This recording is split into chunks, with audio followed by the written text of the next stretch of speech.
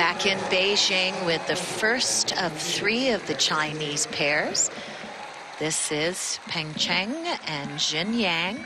Again, they were just paired together last spring.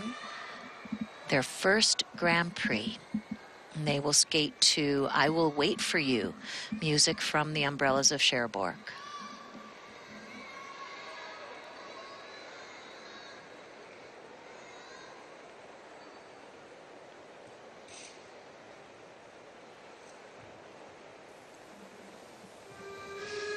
They're in 3rd place after the short program, but just over 2 points behind their former partners who are in 1st.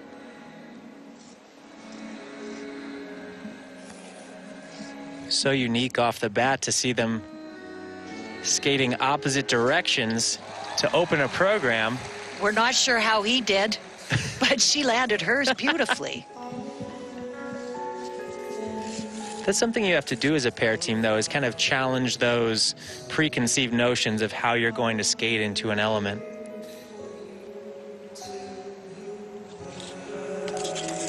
Step out from her, him doing a single jump to fill that combination jump box.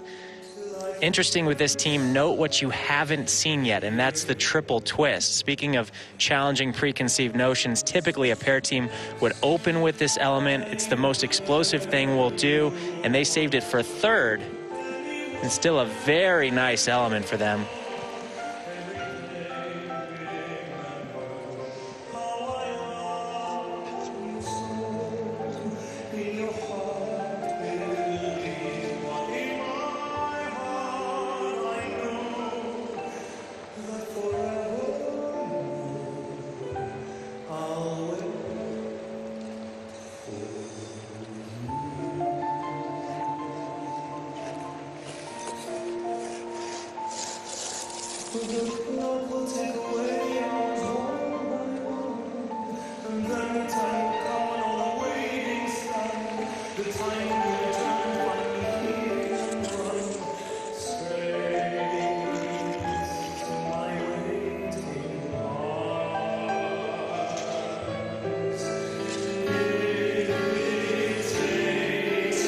Big throw. All Chinese teams known for massive throws, and they're no exception.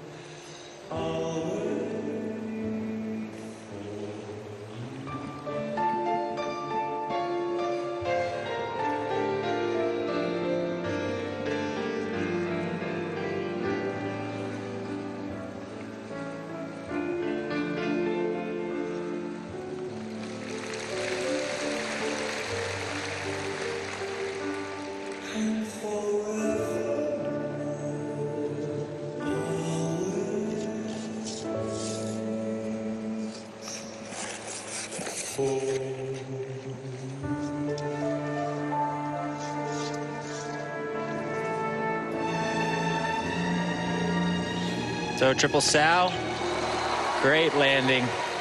Tracy, I might be biased, but I always find that with pair skating, some of these big tricks are just made for the crescendos in the music, and that really lets the crowd feel the energy of the performance. Especially when they execute the throws the way they're doing with the height and the soft landings.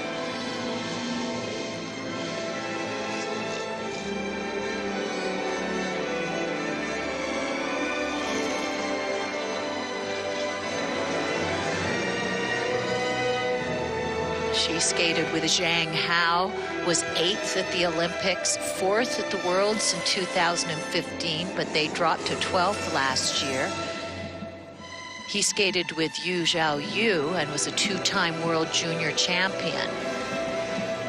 So the Chinese Federation not getting the results they were looking from internationally from these 2 teams, and decided to mix things up and see where they stood. What do you think on your initial viewing of this team? You know, this is a younger team in comparison. I think this is more a team for the future compared to the leaders after the short program, Yu and Zhang, but a lot to like from this young Chinese pair.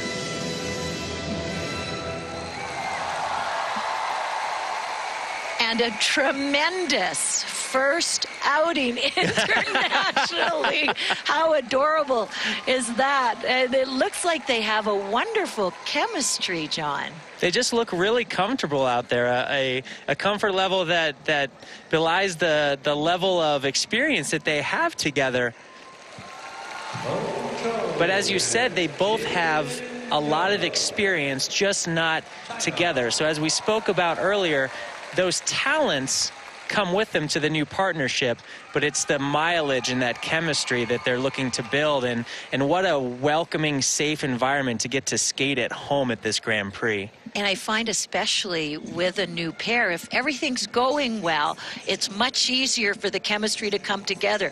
When you see the new team sort of come apart is when there's a mistake. It's knowing how to recover and get back in. Right, and that program is an example of something that I think is safe and somewhat conservative, but that's by design. They're learning to have a comfort level with each other through these dynamic elements like a triple twist that we saw so late in the program, and this level 4, which is the maximum level of difficulty, reverse lasso.